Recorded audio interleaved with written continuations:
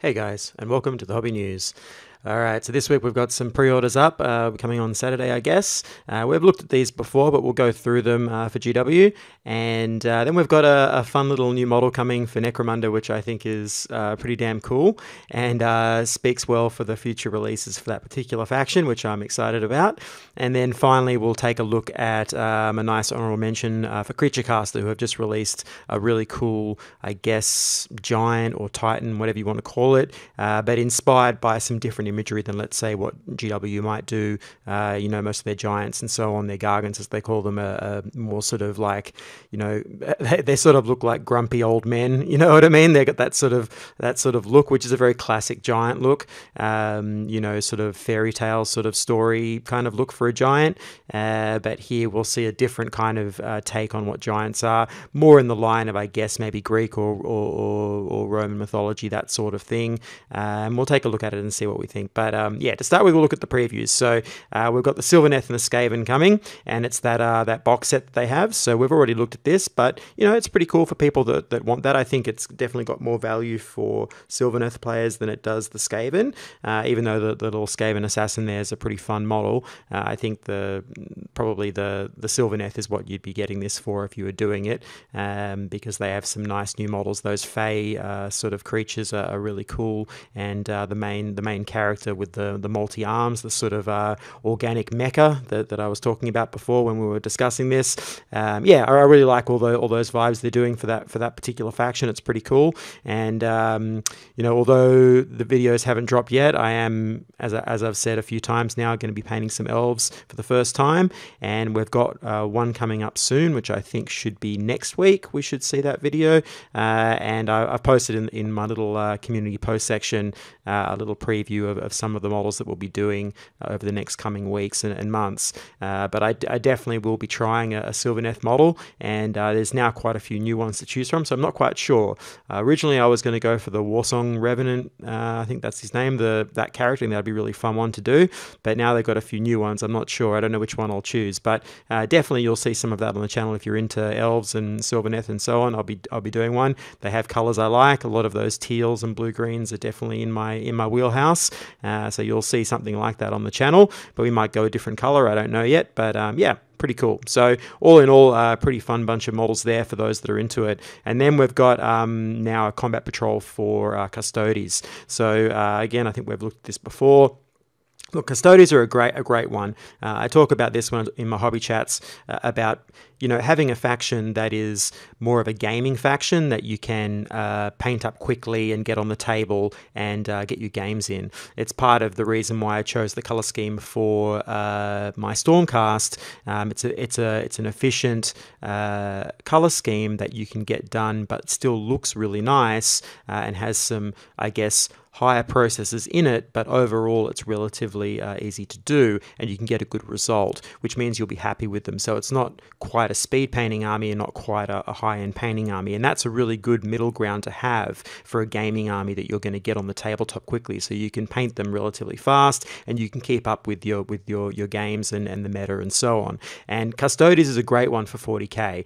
They're an elite army, there's a lot of models, you can get it done quickly, and they are relatively competitive generally. They've gone through a bit of a roller coaster ride with their rules, but still they're a great one just to get your feet wet and get into it, and they feel like they're meant to. They do feel powerful. Each individual character feels like what a Space Marine should be, even though Space Marines don't really have that, but like Custodes do. You get to see what it feels like to have this type of superhuman warrior and what they can do, and I think that's really cool. So if you want to get into that flavor, this is a really nice one to try, and I think true metallic color schemes are definitely the way to go for that type of thing, because they're just so forgiving. You can do so much with it, and and it always looks nice. You can't really go wrong with metallic schemes. So this is definitely one that I would choose if you were going that way. And there's already a few videos on the channel if you want to look at those. I'm doing a kind of blue steel color scheme with all my color glazing and so on. But you can do these in any metallic, and it's going to look great. So yeah, definitely something to consider if you're doing 40k and you just want to get something painted and get it on the table. And they are pretty satisfying to play with, these jet bikes and so on, the fast-moving units. You know, they've got a bit of variety in terms of how they play, and that's really nice. So yeah, definitely a nice one there. And then they're releasing the champion guy here, the Blade Champion that was in that promo box.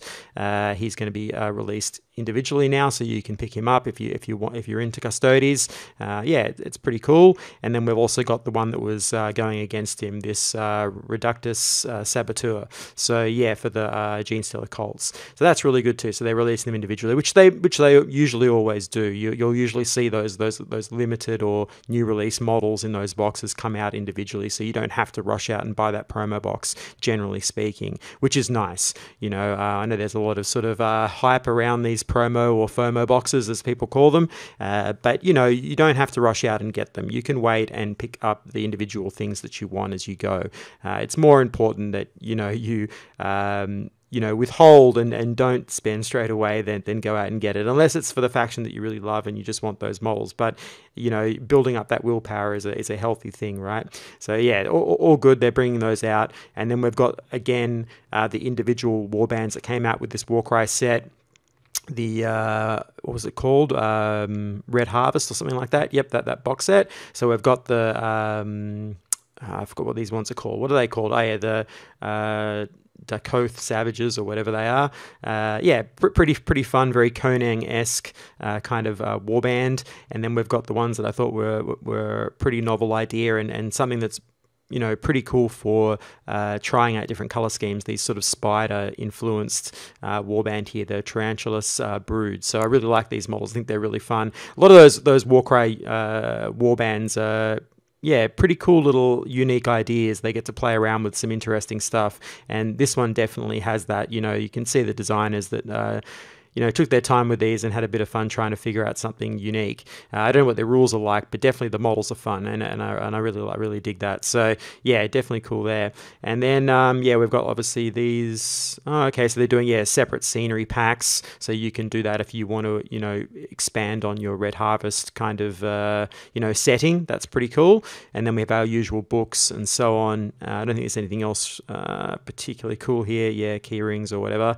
Okay, all good. So then we'll move on to what I think is a really good look at what's to come for this particular faction. So we've got a squat sort of mecha suit, battle suit, but in Necromunda, and I guess a more mining one, the dwarves that call themselves squats, I guess, because we've got the Legion of Votann, but we've got these sort of original kind of, these are really the successors to the older range of squat models. These really are the squats. The Leagues of Votann are kind of a different hybrid kind of species, I guess, to what these particular dwarves are. These are really the new invention of what squats are, because they call themselves squats. So we're seeing that, and it's all sort of mining and that sort of thing, which is great. That's exactly what you want. And we saw the unit that they brought out, or the gang for Necromunda a few videos ago, and now we're seeing their big suit that they're going to have, and that's really cool. So let's take a look at it. So I'm sure most of you have already seen this on social media and so on, but yeah, what a fun design. So they're getting all these rounded forms. It's got that dwarfish look. This actually reminds me a lot of like sort of in Skyrim, I forgot what they are. They have those sort of mechanoid kind of in those underground tombs. You'd get that sort of thing. I can't remember what they're called now, but someone in the comments can remind me what the name of that is. But they're those big mechanized sort of steampunk kind of robots that were sitting all around in those underground tombs that you'd go and raid. The Dwemer, is that what they are? The Dwemer, I think that's what it is. But those big walkers, this kind of has that vibe, right? The silhouette is kind of similar. We're getting this sort of rounded shape at the top. Yeah, it's got a lot of little influences here that are kind of fun, and definitely feels dwarfish. It feels in line with what they would have. The little squat helmet in here. Yeah, I really like this. I think this is a good direction for them. It's got a little bit of that retro robot 1950s kind of Americana sort of vibe, but not as much as, let's say, the Adeptus Mechanicus or some of the other factions that use those kind of shape language. We're seeing a little bit more modernization of that, and I like that. I prefer that a lot. It's a bit more industrial. We're seeing like welding pieces here, little struts and so on. It's not quite as retro fantasy or sci-fi as some of the other models, and I think that's a good thing. It's going in its own direction, which is cool. It's going to mean that it'll have more, I guess, room to play for the sculptors and the designers to come up with something interesting. So yeah, I like that. I think that's really cool. And obviously the blue-green color scheme is excellent. Good job there. That's the best one. So yeah, really cool. I like it. So let's see. Let's see if they say anything about how it plays. So I've been curious about this because Necromunda, isn't really designed for this type of units in the game. So I'm curious to see how this plays out. But anyway, let's see what they say about it. These suits of rugged exo armor were originally designed to protect squat miners in their most hostile environments, and the Ashways definitely qualify.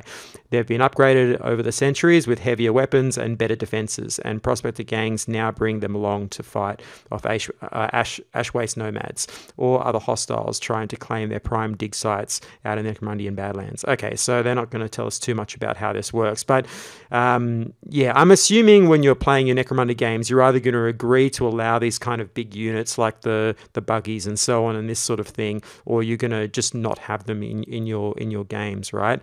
I'm pretty sure that's how it's going to have to work, because I can't imagine this is going to be balanced very well just in mixed warbands. It feels a bit, if you've got this and your opponent's just got some basic Orlok gangers or something, you're not really going to be able to contend with basically a sort of mini dreadnought on the table. It's kind of a bit overpowering. So yeah, they're definitely going to have to, obviously have ways to finesse this to make this work in a warband game where you've only got, whatever, 10 to 15 models on the table. That's tricky. So yeah, but still really, really cool. And I can see that that's got good future, I guess, portents for what's coming for the Leagues of Votann. I think that'll be really fun too. So now finally, let's go on to Creature Caster and take a look at what they've released.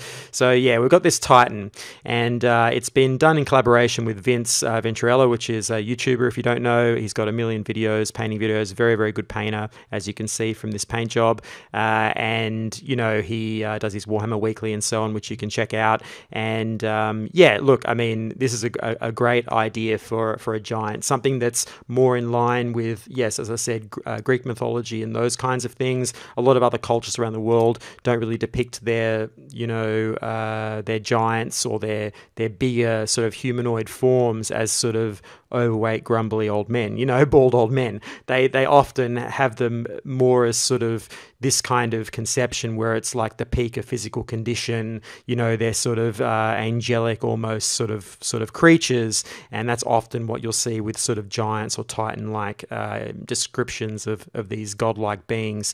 And here we're seeing it here. So exactly what they say. So there are beings that exist that are strong enough to resist the reclamation of their universe, known as titans. These demigods wander the demon realm, seeking vengeance and salvation for the destruction of their world.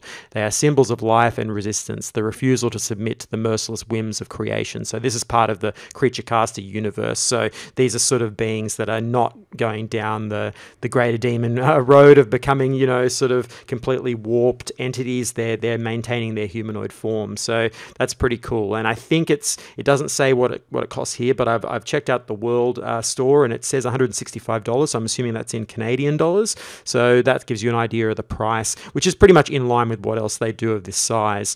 So let's take a closer look at this model and see what it's like. So this is cast resin, and it looks like it's 100mm base, so it's relatively tall. They usually do a bit bigger than Greater Demon size for their models. They're usually a bit taller. Let's see if we get some close-ups. So here we go. We've got the the full resin cast here. This isn't a render.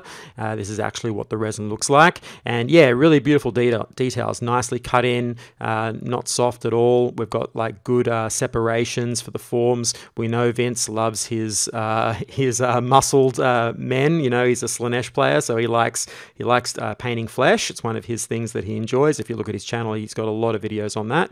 Really great. So he's definitely the Slaneshi vibes are influenced here, even though this is more of a you know, a non, it's like seduction, but with that sort of reservation there. We're not going all in on debauchery. We're keeping ourselves reserved. You know, it's that sort of classic Greek look at perfection in the human body, and yeah, really cool. So let's see if we got a close up. Here we go. So yeah, very nicely cut in details. Creature Caster, you know, does a good job of having very detailed models, but generally speaking, they do pay attention to their forms so that they are good to paint. Because one of those things that you find often is that you know, let's say a lot of third-party sculptors and so on that do produce don't always pay attention to some of those details. And so here we're seeing quite a strong attention to that. So, you know, if you're painting the flesh, you know, or any washes or anything you're going to do, it's going to hit those lines where these details are in the flesh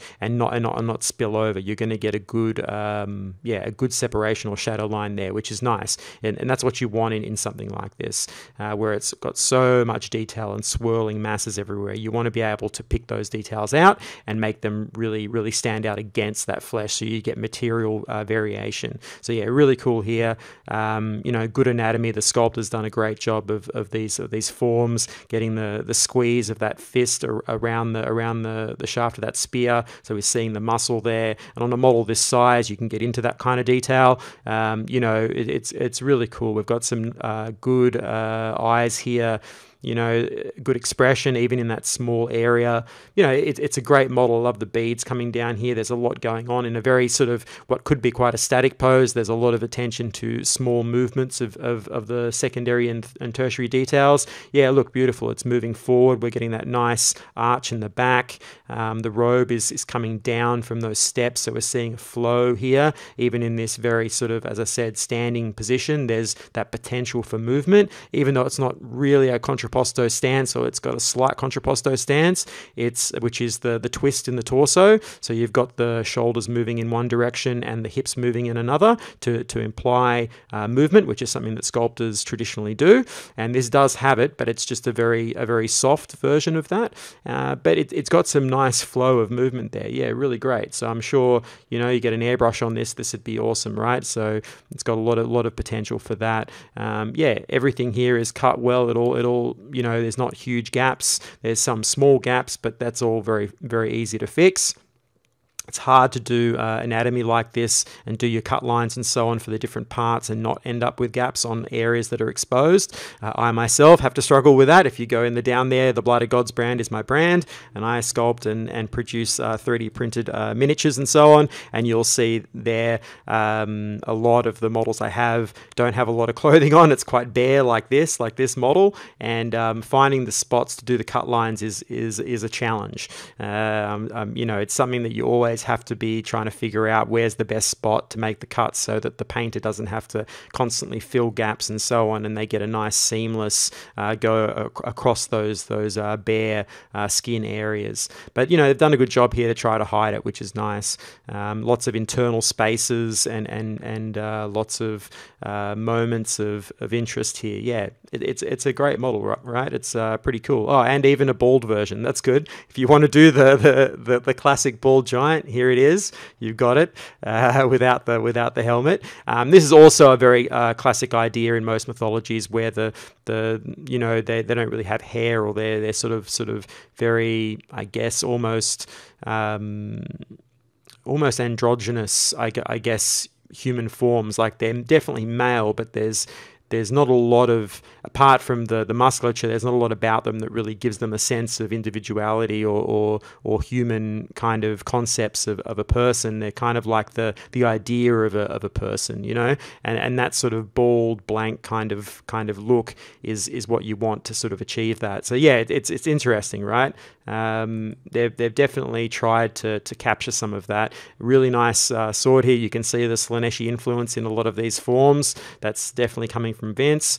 You know, yeah, there's all kinds of things going on here which you know, bode well for this model. I mean, yeah, he'd make a great Slaneshi Greater Demon, right? If you want to do something a little bit different, this would make a really cool one. You know, that's definitely a way you could go down, or a Mega Gargant, right? Just like go completely different on a Gargant army and do this as your main Gargant, your Gatebreaker or whatever. Yeah. Really, really cool. I really like that. So I think we'll pop back over to the biggest giant of them all, and we'll leave it there. So I've been waffling on for about 20 minutes. Hopefully someone's still listening to this. I hope you've enjoyed it. Please hit that like button, subscribe button. It really helps me out. And I guess I'll catch you on the next one.